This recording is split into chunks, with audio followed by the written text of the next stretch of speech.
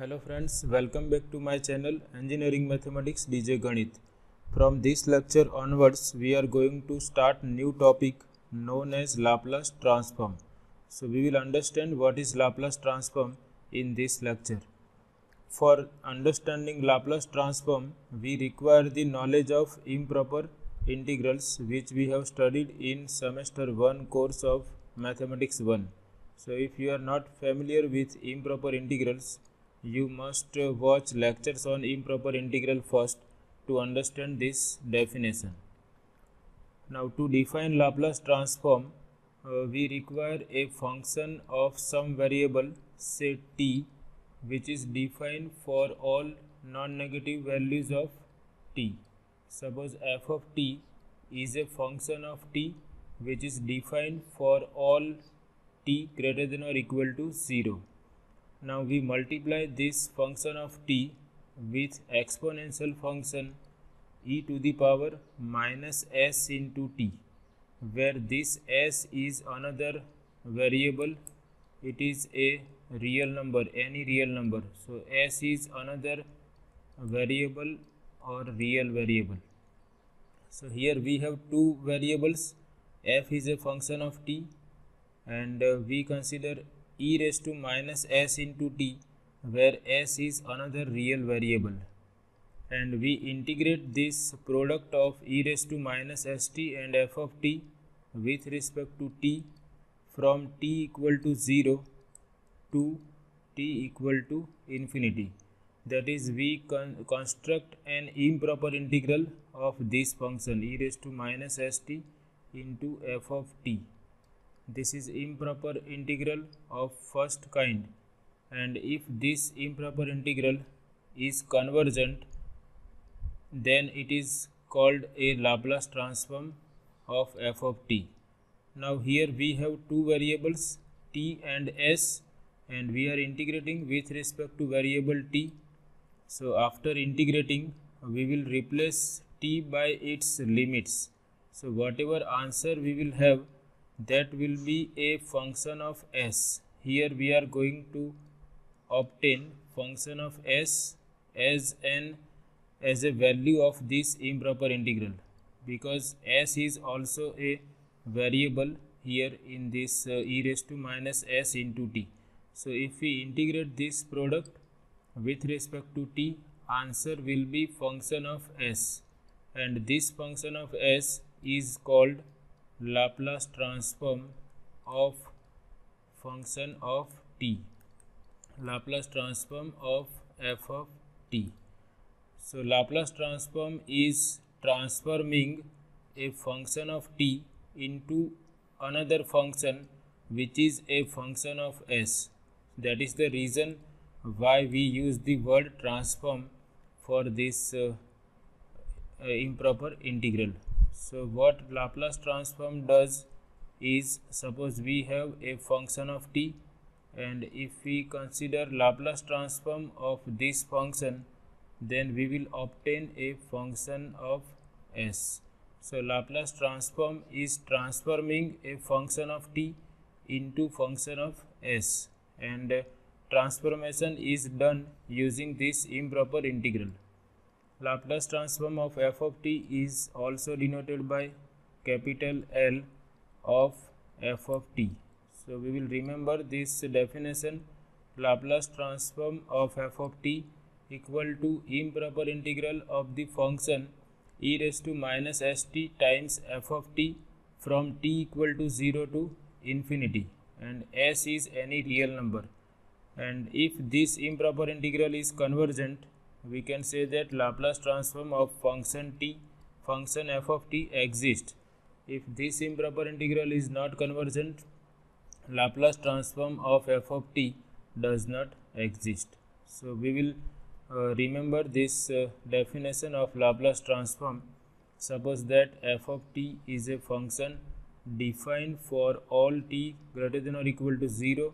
The Laplace transform of f of t is denoted by capital L of f of t and is defined as L of f of t equal to improper integral with respect to t of the function e raised to minus st times f of t from t equal to 0 to infinity if the integral is convergent. So using this definition, we can find out Laplace transform of some standard functions.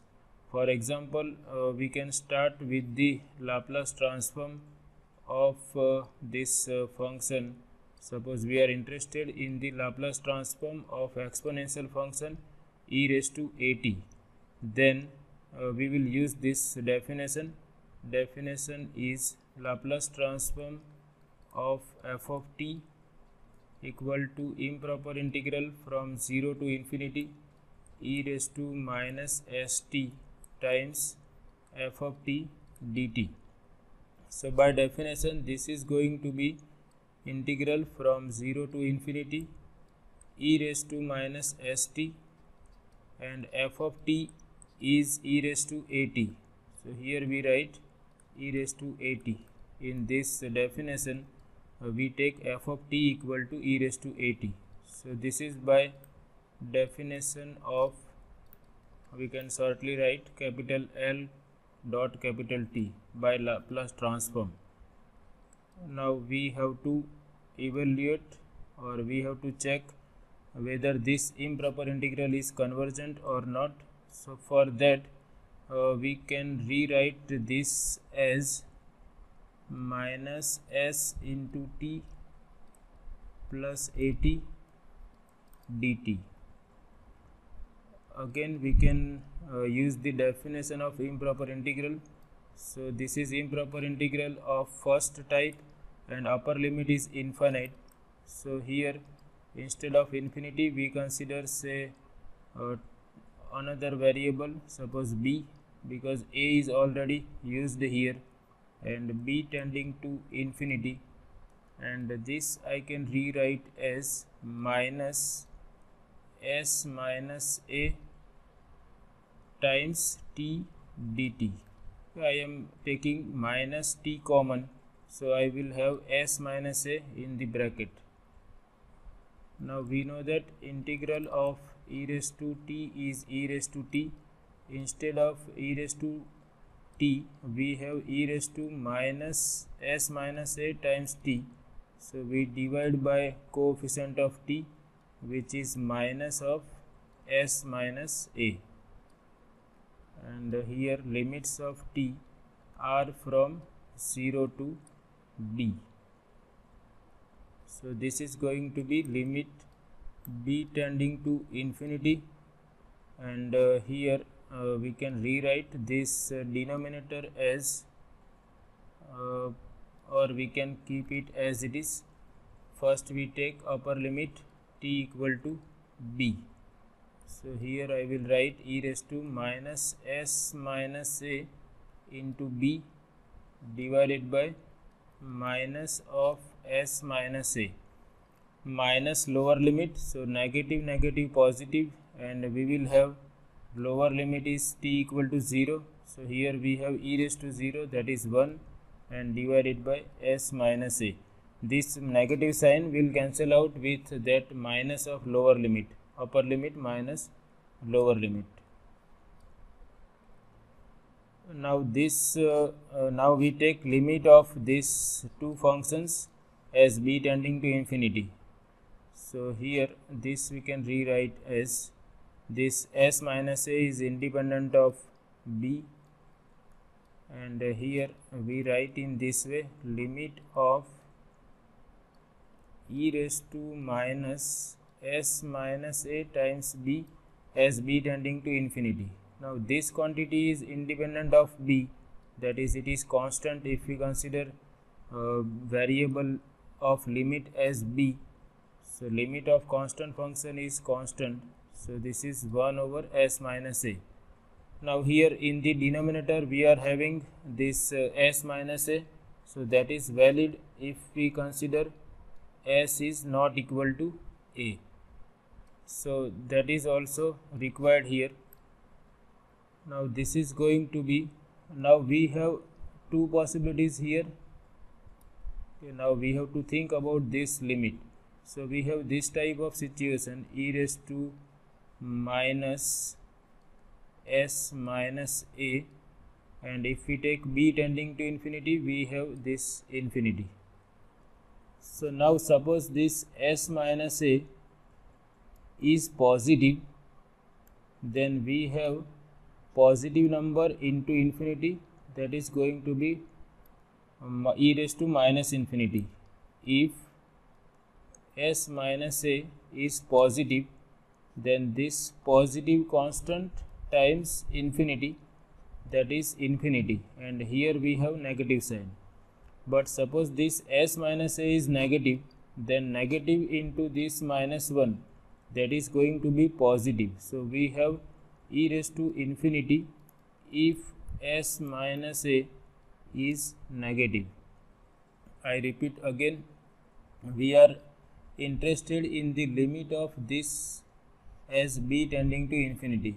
Suppose we take b equal to infinity here. So here infinity is multiplied with s minus a and there is negative sign here. So if s minus a is positive, then this s minus a positive quantity into infinity, that is going to be infinity. So we will have e raised to minus infinity if s minus a is positive. Now suppose s minus a is negative, then here we will have negative number and into this negative number, that is positive.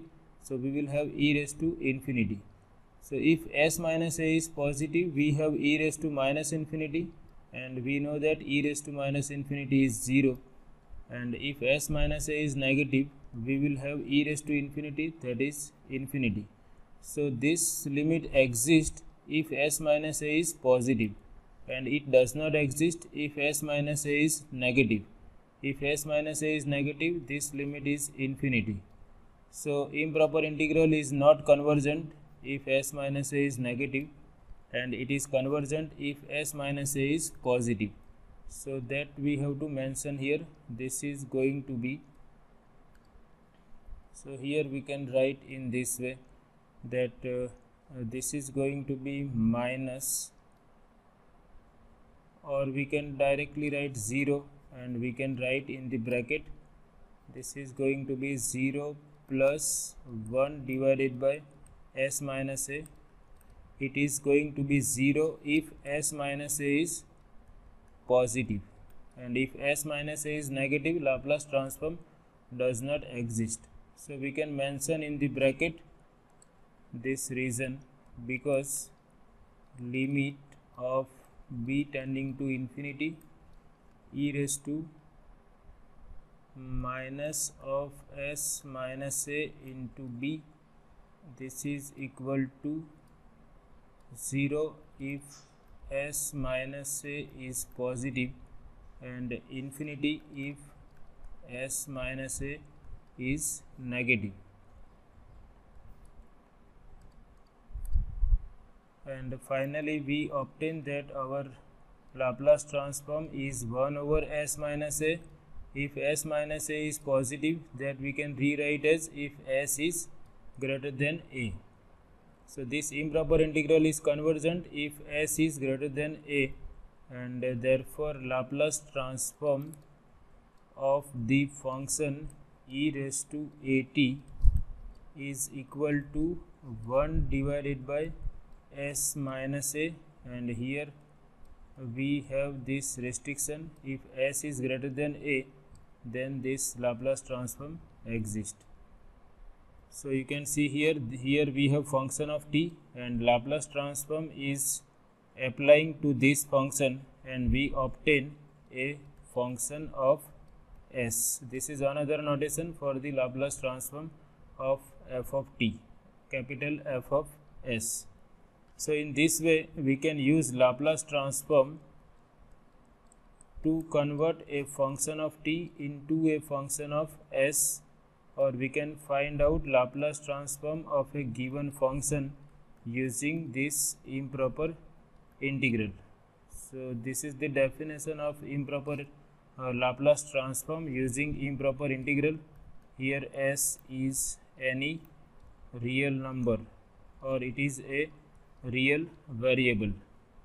So we stop here. In this lecture we have discussed how Laplace transform is defined, and we have shown that Laplace transform of the function e raised to at is 1 over s minus a. S is positive. In upcoming lectures, we will be discussing more things related to Laplace transform. So this is all about this session. I hope you like it. Thank you very much.